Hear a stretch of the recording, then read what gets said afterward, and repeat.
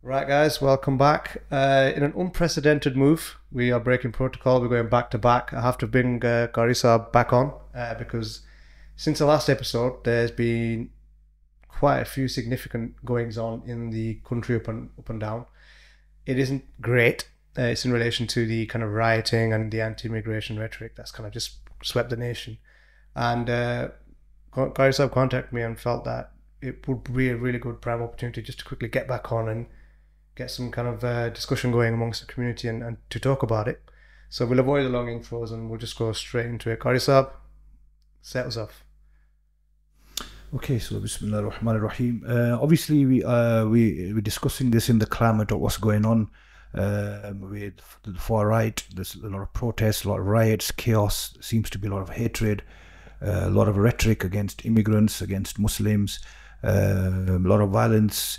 Police officers being attacked, mosques being attacked, and all of this, and then in the background we have, of course, rumors that there's more protests coming. So we just need a bit of clarity of what's going on and how to deal with it, really. Okay, so just to kind of set the scene a little bit, one of the things that we had was, you could say it's not necessarily a trigger for it, but just is kind of like almost in the warm up to it. There was the incident with the people in Manchester Airport. Long and short of it, it is a legal matter. So there is, various conversations, sessions about, how it started, what the real cause was, this, that, the other. But that was almost like one little match that set off a little tinderbox, because once that footage came out, you could go to any kind of Twitter feed or social media feed, and it was full of kind of far-right opportunists saying, look at these Pakistanis, they're beating up female coppers, this, that, the other. So that's one thing that's kind of happened. And then there was a horrific incident in Southport where, 3 girls were stabbed, they're murdered, and it was absolutely disgusting. But on the back of that, so bear in mind that you've already got this kind of already further whipped up, and there's already a little bit of heat. All of a sudden, someone's going to spread the rumor that the person's a Muslim, he's an immigrant, he came off a boat, and he's the one that did it. And then that's just whipped up a frenzy. Again, it was false. It wasn't real information, it was misinformation, but that's kind of like set off a sequence of events. And before you know it, we are where we are now. And, what have you got any advice as to how we should even be approaching this? Because right now we've got people that, I'll be honest, there's some people who are kind of, you could call it a game, in the sense that they're thinking, yeah, we don't mind getting involved, having a little protest and stuff. And it's the reality, there are lads that want to do that. There's some people that are quite hands off and quite worried and don't want to, put themselves in a position where they might, get in trouble with the police or anything like that. I mean, like, what can you even do in a situation like this? Well, you got to understand the nature of what's going on and how it's come about.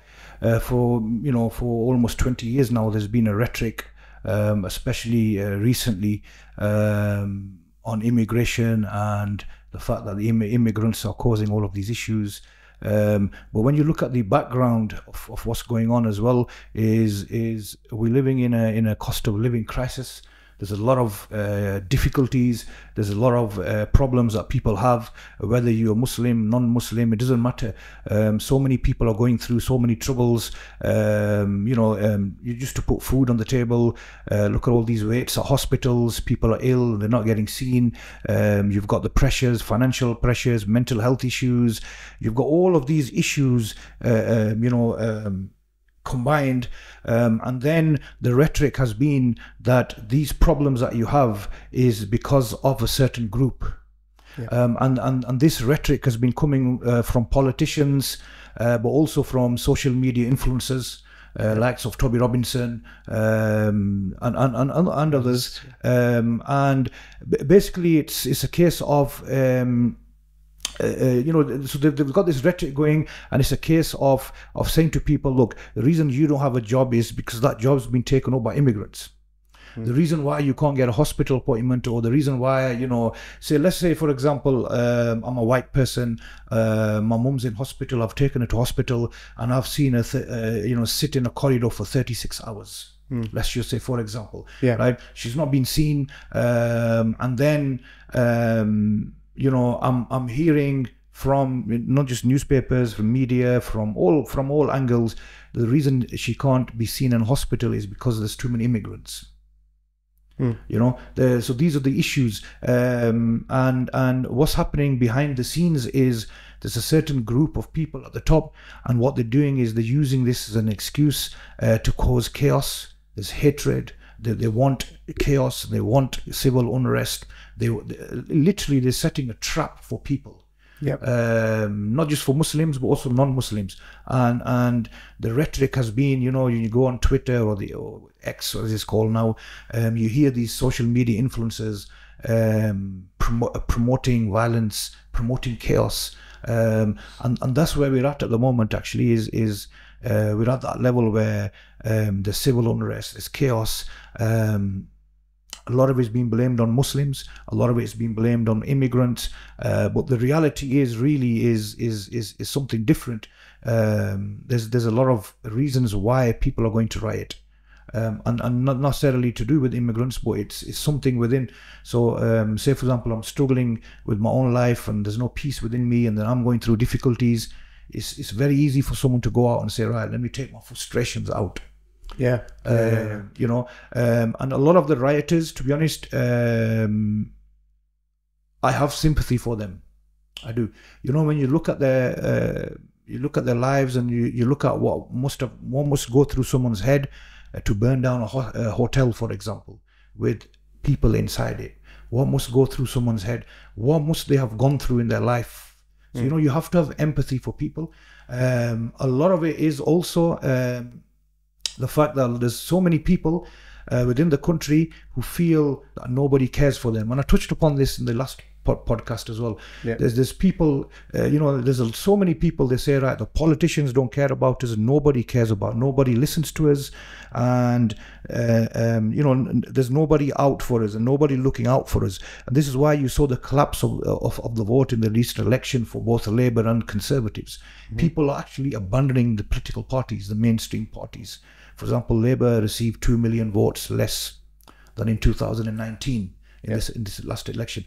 So what people are turning to is they're turning to alternatives. They're saying, right, so reform. Yeah, Nigel Farage has come along, and then you've got people like Tommy Robinson, and they're saying, look, there's an alternative, and the alternative is let's look at these immigrants coming in.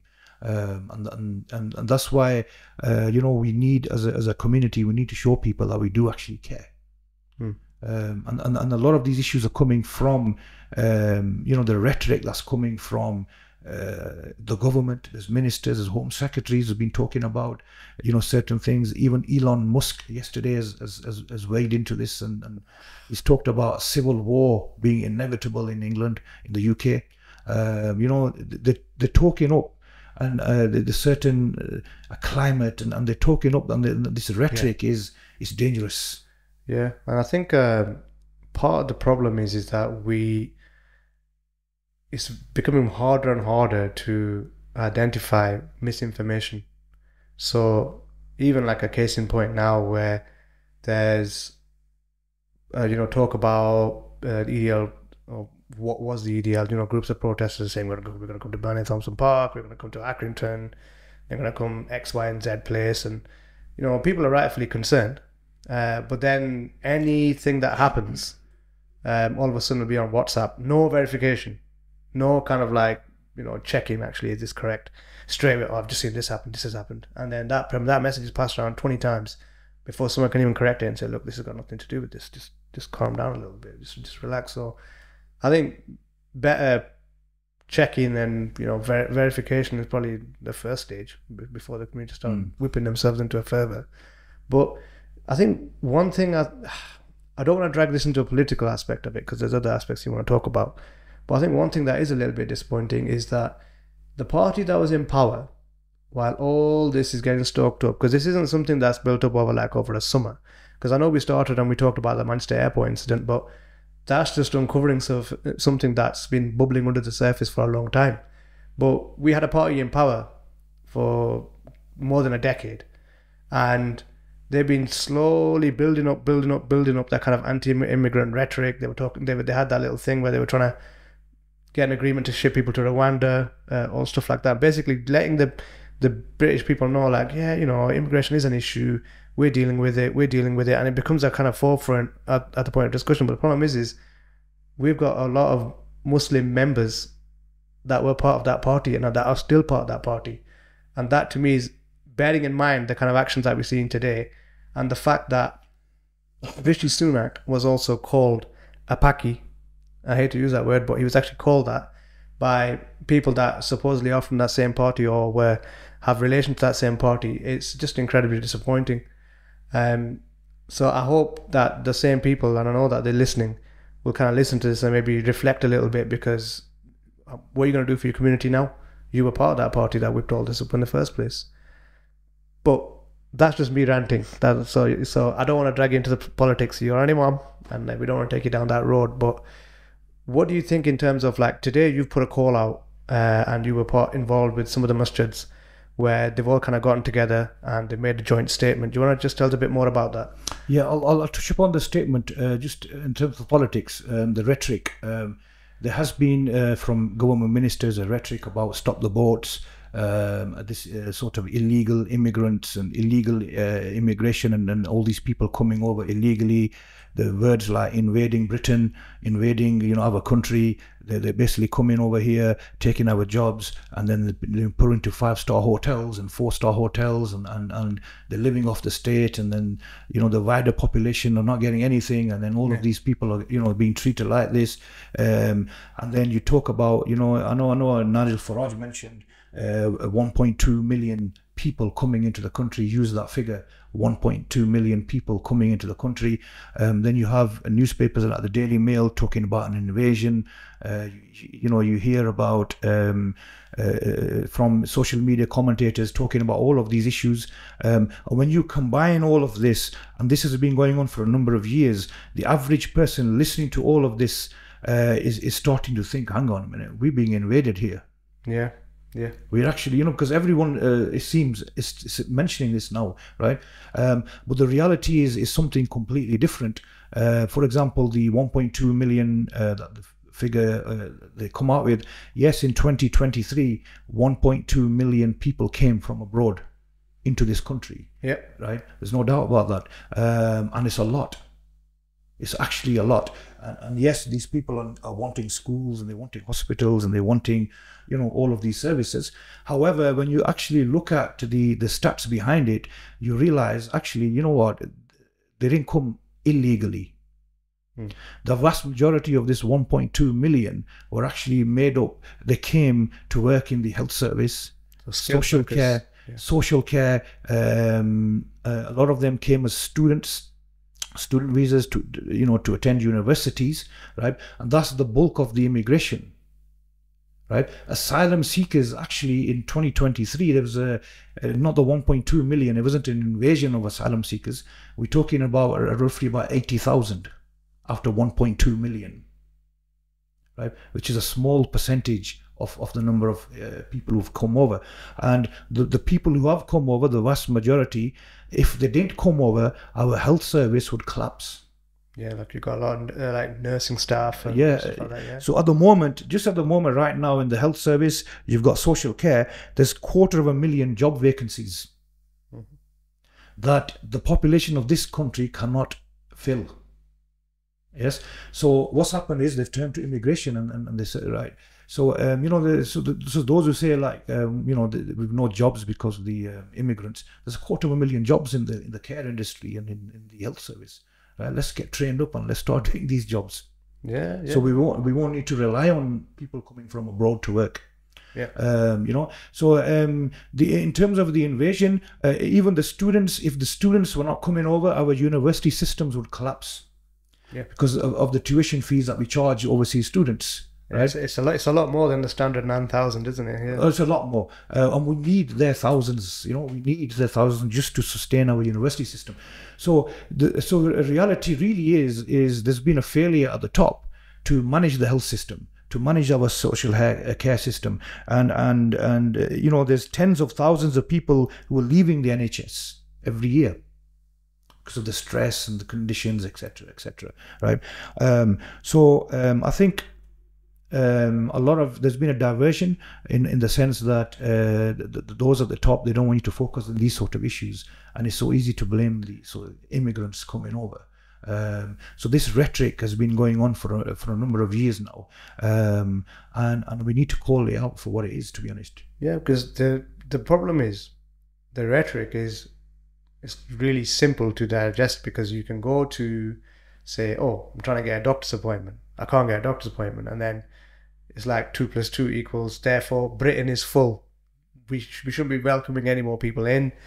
You know, this, that, the other. Or, you know, there's no facilities. I can't get a council house. Some immigrants have taken it. And therefore, conclusion, people are coming to is just along those lines. But I think part of the problem is just about changing the narrative, so people can actually understand that you should think, actually, well, if the people at the top hadn't cut funding so much, then a lot of the stuff and the facilities, be it medical, be it even having youth centers, little things like that would actually keep you occupied, because they're not there anymore.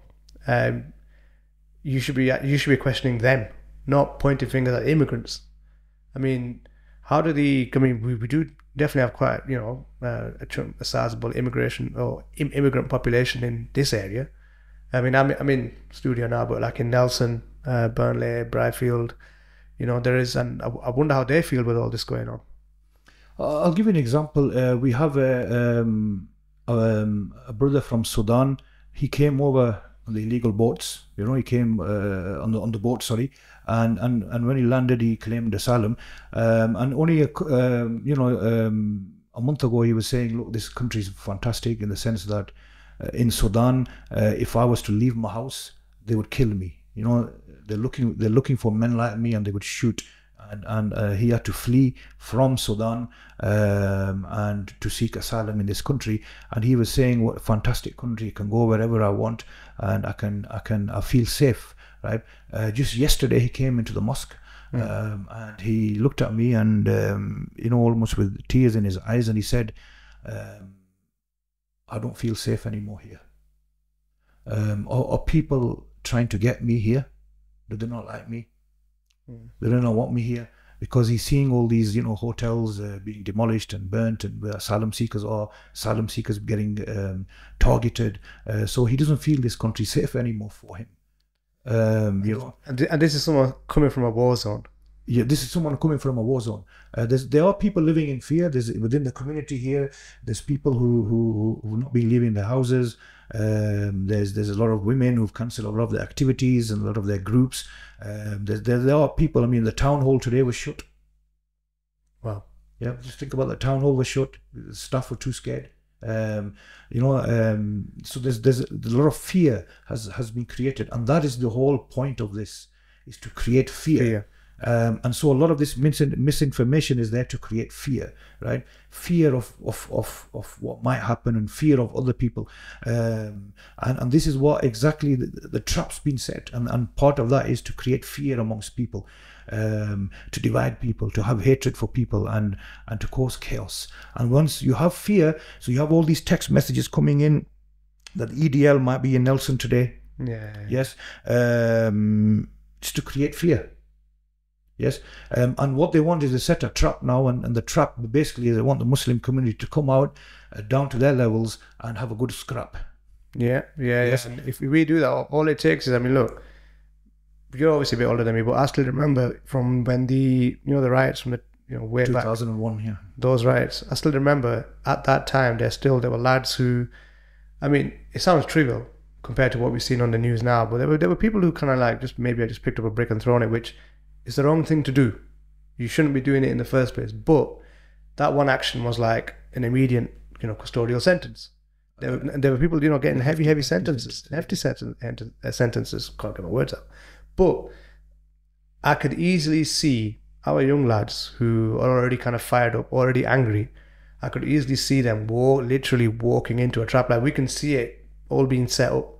All it's going to take is a couple of these guys to turn up to Burnley, and a few guys are going to lose their temper, especially if it's like a summer's day and it's a bit warm. It's just going to be, that combination of factors, and that really worries me, because what we have to understand is, I'm sorry, now I'm speaking from like the Muslim perspective, is that the odds are not stacked in our favor. So you might think that, okay, if we kind of get together and we fight back, we're doing the right thing. And I'm not saying it's wrong to do that. I want to be very clear. But you have to be super careful about how you go about it, because there was some footage of some people, I think some rioters tried to kind of come into the area, and they've dealt with them, and you know what, dealt with them they really dealt with them. But the problem is that same clip that those people took, the starting part was cut off with no context, and all that was presented on Twitter was a lot of Asian guys beating up some rioters. Now, what people don't realize is that footage is then gone viral. I'm talking millions of people have seen it through like various social media channels, and as far as they're concerned, it's these Muslims are going wild because it's not stacked in our favor. We're not smart in that sense, so we need to be really careful. This is more than a trap. It's basically sealing our own fate. To be honest, you know, you will see images, you will see videos, and the idea is to provoke. You saw the graves at Burnley Cemetery, damaging graves. You know, these are people who've passed away, they're deceased yet.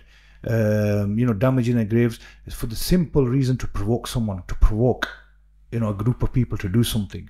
You know, so you will see things that make us angry. You will see things that, you know, give us these feelings of, you know, wanting to do something, and that's the trap. And you know, for the EDL and the far right, they've already trapped a lot of young working class white people. They've fallen for that trap. They've fallen for it, right? And a lot of them, to be honest, if you ask them about immigration, they don't have a clue. They don't have a clue. But they've fallen for that trap, right? And now the next trap is to bring out the Muslims as well, right, and cause this chaos. It's going to be the and I feel sorry for some of those, you know, those lads. Honestly, those, you know, you could be I don't know, a 17, 18-year-old grown up on a council estate somewhere, and you know, you've had a tough life, maybe from a broken family, you've had all of these issues and all of these issues. Next minute, you know, a group of your friends are just targeting the police, and you think, all right, you know what, let me go there as well, right? And this exactly happened to the people in Burnley. So for picking up a stone, you get 5 years in prison. No, let's just say, right? And you end up throwing a stone at the police. And if someone was to ask you about immigration and why are you here, you don't know. You know, one of the guys who got sentenced today, I think he was in his 58. Wow. And in court, he actually said, I don't know why I did what I did. I don't know what came over me. It's too late for him. It's like a red mist that just descends over people and just go boggled. I think he's got 3 years. I think something like 3 years. He said, I don't know why I did what I did. Something just came over me. You see, that's a trap. He's trapped. He's fallen for that trap. And now he's going to be in prison thinking, oh my God, why did I do that? Why did I go there? Why did I pick up a brick or whatever it was he did? And the same is going to happen to the Muslims. That's what they're trying to do, is get the youth out, is get them angry, provoke them, and get them to do something that they're going to regret, right? And this is how you defeat this, by just staying calm, patient, and don't, you know, lower your standards to those of thugs, right? Let's be patient, and we'll see the fire that's been set. Honestly, it will fizzle out very quickly if we sort of ignore it. Be patient, be calm, right? And this message is out not just for the Muslim youth, but also to our you know, white brothers. They are brothers, human, in humanity, right? The young lads, you know, white young lads, don't fall for this trap. Honestly, you know, a lot of those people who are even, you know, throwing stones and damaging mosques and hotels, they've fallen for this trap. That's what's happened. And I feel for them. I do. And it's those people at the top who are creating all of this, causing all of this. They're laughing. And they're laughing. Yeah. And they're laughing. You know, because if you think about it, asylum seekers, for example, those people who were born abroad and originally came as asylum seekers, they make up 0.6% of the population, not even 1%. So how can 1% of the population cause all the entire nation's problems? It just doesn't add up. Yeah, but the rhetoric is there, and my message is honestly to, and I keep saying lads, and it's usually the lads who are, whether you're Asian, you're white, you're Muslim, don't fall for this trap. What about though? But so some of these young lads who ended up in prison, you know, they've got parents, and they'll be thinking, you know, I've lost my son for 3, 4, 5 years, whatever it is. Yeah, but the thing is, what about if there's, so this is kind of, it's going to put you on the spot a little bit, but if you're in a situation where, like even now, there's a few WhatsApp groups and they're all, and one of the main points of concern, and it's a valid point, you know, what if they want to march on the mosque? What if they, you know, try and target a masjid and stuff like that? And it would be good to have a presence there, just to kind of like, so it's not like a completely unpopulated area, and it's not like a walk in the park. And you know, what do you even do in a situation like that? Bash, I had this conversation with someone. I said to him, if you want a presence at the mosque, yes, 5 times a day, we actually invite you to have a presence at the mosque. We will love you for you to come to the mosque, you know, to the masjid. Come and read your namaz, and that is your presence. Yes. Now the thing here is you know, my advice would be let the police do what they need to do, and they have a tough job of, you know, let the police handle this, because what's going to happen is, say for example, and this will happen if we're not careful. You get a text message, saying outside a certain mosque there's a group of lads, and they're going to smash it, or they're going to burn it, or they're going to firebomb it, or whatever, right? So right, I hear the message, look at the message, and I say, right, you know what, let me call a few lads, we need to defend the mosque. Yes, we need to defend the mosque, right? And so I end up at that mosque, there's no one there. Next minute, there's 2 white lads walking past, minding their own business, right? Nothing to do with any, you know, there's no intention to do harm. We see 2, right, there they are. Yeah, let's get them. Yeah, and the cycle continues. This is the misinformation. Leave it to the police. The police will, and honestly, it will fizzle out. It will fizzle out, right? It always does. We need to stay patient. We need to stay patient. Yes, we need to stay in our homes, protect your own families. You know, don't let anyone in the house, etc., etc. Right? As for the mosques, honestly, we have Allah. You know. We protect it, don't worry, and those of you who want a presence in the mosques, you know, I invite you all to just come inside and let's pray together, inshallah. So just for context, if anyone hasn't seen the previous video that I've done with Qari Sahib is the actual Imam of a masjid talking. This isn't just, you know, someone learned just saying something. So there is obviously you know, you're saying this yourself, and one thing, you know what, is quite bad to say this, but throughout this, like, you know, while all this has been going on, like, we've not really, well, I'm sure you have, but it's not really like kind of clicked, but to think about, like, you know, the impact on the women as well, you know, the sisters as well, especially in like, it's supposed to be some holidays, you know, kids, everything like that. A lot of women, they're not taking their kids out anywhere, they're stuck at home, living in fear, because usually what happens is, to provoke, you know, all of this, a lot of these people, they target women. Yes, there's women, especially those who are alone, who wear hijabs. There's a lot of instances we've seen where women's hijabs have been taken off, etc., etc. There's a lot of fear amongst our sisters about what might happen, you know, and again, it's all there to cause this fear, you know. Same with the white women. Yeah, there's fear being put in that immigrants are rapists. Tommy Robinson has been using these words. They come to our country, they rape our daughters, and just what happened in Southport, this misinformation that it was a Muslim immigrant who had come off the boat last year, and he caused 3 of our daughters to die. Yeah, he killed 3 of our daughters, and I saw the clip on Twitter, and the message to the people of this country is, what are you going to do about it?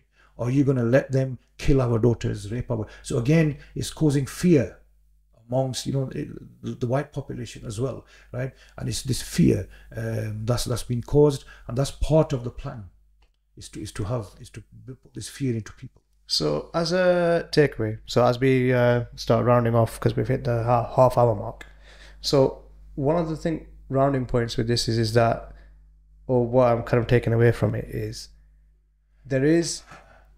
you do have an aspect of empathy with, you know, some of the people that are doing this. Not to say that you're condoning what they're doing, but you do see that some of these guys who are doing this have literally grown up in like a vacuum. They're from poor, unprivileged, you know, working class, even if they are working backgrounds. They're literally in a vacuum, and they only have, like, say, said media that's feeding them just crap and misinformation throughout, like, 24/7.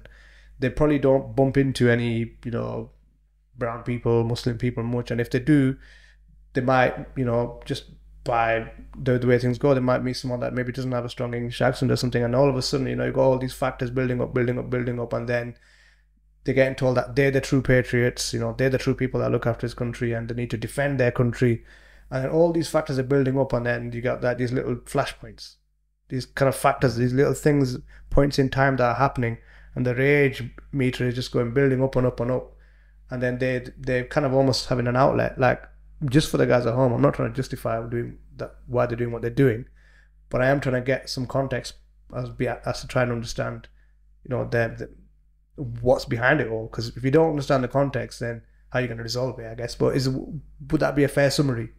I think so, yes. I have a lot of empathy for a lot of these people. You know, it's not easy trying to survive and seeing your mum struggle to put food on the table. You know, maybe dad's walked out, there's a lot of issues, you know, maybe you've not done well at school, you've got no real job prospects, there's no way out of this for you, and you feel that nobody listens to me, nobody cares, the politicians don't care, the leaders don't care, nobody cares for me, yes, and I do have empathy for them, and these are people who are being used by those at the top, right, as pawns, and I feel for them, honestly I do. Even, you know, even if someone was, and this is the way of the Prophet sallallahu alaihi wasallam, is to understand, you know, everyone, right? Yeah. And he sallallahu alaihi wasallam, he was, you know, he was stoned, you know, he used to be covered in blood from head to toe, and he used to pray for these people. Yes, and we need to follow the example of the Prophet, and we pray for these people. Yes, that they're troubled. We pray that, you know, God gives them that peace that they're looking for, you know, that peace, that love that they're looking for. They're craving out for someone just to put their arm around them and to say, look, mate, I care for you. You know, I understand you. Yeah. I understand you. Yes, we might be a different color, but I actually understand you. And this is what happened in Liverpool. Liverpool, you know, I was going to mention that one now, yeah. At the Abdullah Kuliya Museum, Masjid, sorry. And what had happened is, you know, they were expecting protesters, so they made all these burgers. No, you like your burgers as well, but yeah. And they went out and they actually, you know, fed them. You know, gave them drinks, and they showed them that love, and they showed them that compassion, and you know, led by Ustad Adam Kelwick, right? He went out and he actually put his arms around them, and he said, "Look, I'm here. I care for you. I'm here to listen." And the entire mood changed. Their hearts changed. They found someone. There's someone here who's actually listening to me, and they said, "You know what? You're not too bad after all." Honestly. People just want someone to put an arm around them to say, look, I care for you. I'm here for you. I listen. I'm listening. I understand you. Yes? And this is what the vast majority of people, working class people, whether you're Muslim or non-Muslim, they're not getting this at the moment. That frustration is coming out in these riots. And my fear is that a lot of the youth who are going through the same sort of issues, yes, they might respond in the same way, to let their frustrations out. So we have to have empathy. We have to pray for people. We have to, you know, our ways of love, our ways is to understand people and show them that love, and that's what they're lacking, and they need that love. They need someone to show that they care. And you know, as a Muslim community, those people who are listening, inshallah, it's time we follow the example of the Prophet sallallahu alaihi wasallam and show that love to people. Show that love to people. Prophet ﷺ used to make du'as and prayers for those who harmed him. Yes, you know, he used to, and that's the way, that's our way, and we pray for them, and we pray that, you know, God, Allah gives them peace, and you know, Allah guides them. You know, our way is, you know, you're not a believer until you love others what you love for yourself. That's our religion. Yeah. So we want peace. We want them to have peace. We want happiness. We want them to be happy. Yes, we want comforts in life. We want them to have comforts. We want, so this is our way. And I appeal also, I know we finishing off, because I just saw you look at the clock. Well, not to be honest, I was doing it for your benefits, man. No. I can go on. I can go on for a long time. My message also is also for a lot of the British people, the white people of this country. You have British values, right? And part of your values is to respect others. Is you are the ones who welcomed us. Our parents, when they came into this country, they came as immigrants. My father came, for example, they came as immigrants in the 60s and the 70s, and they were welcomed. Yes, they were welcomed. They were needed. They were needed in the factories, and they were needed. Yes, they worked hard and to build. They worked hard. They worked them 12-hour shifts that nobody else wanted. Yeah. Right. But they will also tell you that these people, the people of this country, are good people. They're good people. My danger is that this far right have come along and they've taken away, or they're trying to take away from the rest of the population these sort of values. And my advice, for population is to hold on to these values. Honestly, the people of this country generally, when you see the kind, the generous, these are people who care for the animals even. These are people, they've got great characteristics. And I would say to them is, take your country back from the far right. Yes, don't let them win. Don't let hatred win. And let's make this country one of the best countries in the world, and we can do it together. We come across some great people who are non-Muslims on a daily basis through the food bank. Through our services that we offer, and we can do this. What the world needs is peace. What the world needs is love, compassion. Agreed. Yes, and let's get together and do it. We had a meeting today, and there were some fantastic people there, a lot of non-Muslims, and my message there was to them: a lot of you are doing great work within the community. The people need to see this more in terms of social media, the work that's going on. Honestly. There's some fantastic people in this country, and I've met some fantastic people who are not Muslim, and it's time that we stop looking at and listening to this minority of people who are trying to take over the country with hatred and on all of this. Generally speaking, the vast majority of people in this country, what they want is, they just want a bit of peace. They just want food on the table, and they just want to, and that is it, really. Yeah. And let's look out for one another. If you have Muslim neighbors, if you have non-Muslim neighbors, your white neighbors, let's knock on their doors and say, look, here's a bit of food, right? I'm here for you. We might be different color, skin color, doesn't matter, right? We're here for you. Let's put smiles on people's faces. We can do this. We can beat. This is the way we're going to beat, right? Whatever that the far right are coming out with. Those people at the top, honestly, keep talking about them. People at the top who want this division, who want this hatred.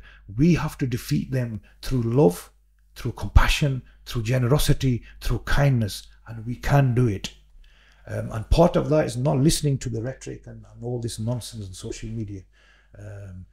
Let's refuse to fall down, let's refuse to lower our standards. We're not thugs. Definitely not, yeah. Whether you're Muslim, a lot of non-Muslims, they're not thugs.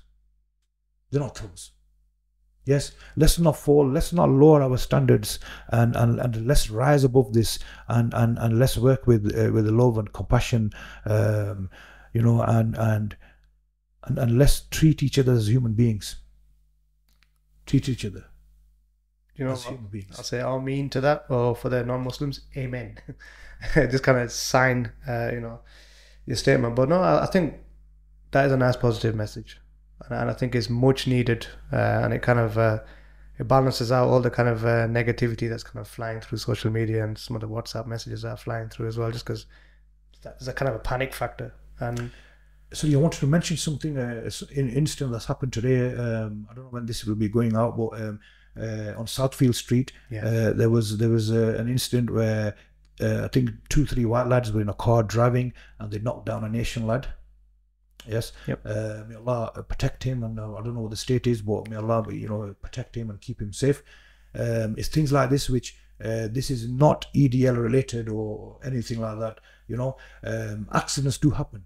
For whatever reason it happened, and we need to be careful. Is how we view someone, and may Allah protect us all from this. Because what happened on the back of that was like literally within minutes it was like, EDL, Southfield Street. It's like, yo, just chill out a second. Just verify what you're seeing. What's actually happened. Have you got all the information before you're going to make such a big statement? Because that causes kind of hysteria. Because the last thing the family needs is a lot of people just turning up. I mean, in the Quran, Allah mentions that if you receive any news, right, verify it first. Yes, otherwise it could cause someone harm. If you spread that news. Whatever you see nowadays, we're living in times. Honestly, do not believe 90% of what you hear out there. It's just hard to verify. It's misinformation. My advice again, it would be just concentrate on yourselves, concentrate on your families, give them time, give yourself time, and look after yourselves, and don't worry too much about what's going on around you. I know it's easy to say and more harder to do, and let's spread this love. Sure. Great. Again, thank you for the last minute just making this happen, because I think it was quite important and quite apt to get this out. So this is being filmed like middle of the week. I'll probably aim to get this out in a couple of days, maybe even tonight if I can. Just I've got a few responsibilities now. Mashallah, you got a baby girl. Mashallah. Yeah. I've not even had a chance to like tell people about it. I've just been like running around like a headless chicken. So I'm going to be a lot busier with the podcast nowadays stuff now. So, but we are going to have more episodes with you in the future. We've already had some discussions between us, and there are like a list of areas and topics that you want to cover. We're going to make it a regular series. Like this is a bit unprecedented just because of what's happened. It's gone back to back. But there are broad areas, range of topics we're going to cover with you, and I do have a lot of other guests I'm going to bring on as well. So hopefully we can just keep the message going. So I want to say again, thank you. Inshallah, just before I go, is never ever lose hope, and we have hope. And honestly, I read a message today. Someone said, "Why can't we live in unity?" And someone said, "Fat chance of that, never gonna happen." Cynical. No, honestly, let's have hope and let's spread that love. And if in doubt, the simplest thing to do is just give someone food, feed people. You know what I mean? Feed people, bring that joy in, and let's build this community. And honestly, my aim, my mission still is, and I mentioned the last podcast, within 10 years, we want Nelson to be the best community in the UK. Inshallah, we'll get there. And we will get there. And let's do this together. Let's spread that peace and joy. And as the Prophet ﷺ, one of the first things he said when he went into Medina is spread the peace. Feed people, spread the peace. And you will enter Jannah without any questions. MashaAllah. There you go. So on that note, I will, and on behalf of Qari as well, we'll bid you all farewell and see you in the next episode.